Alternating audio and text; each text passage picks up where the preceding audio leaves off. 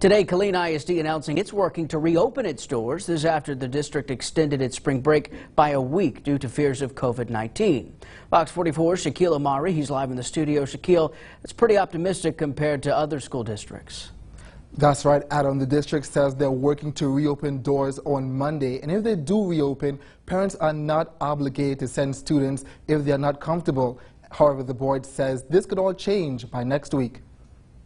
As some colleges and local schools move to online classes, Killeen ISD remains focused on reopening its doors. We are planning to try to open and resume school Monday, March 23rd, this coming Monday. The district says school won't be mandatory. We will not be pursuing truancy.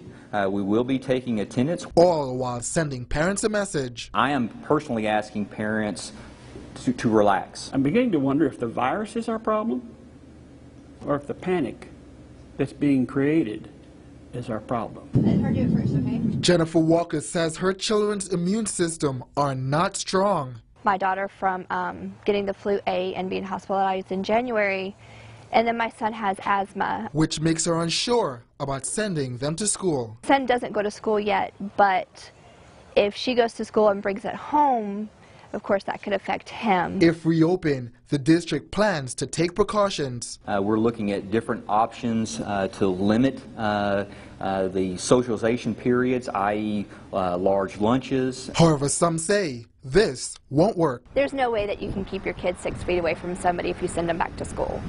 Kids are kids. They want to hang out with their friends. They haven't seen them in 2 weeks. They want to hug. They want to, hold hands and skip down and back into class.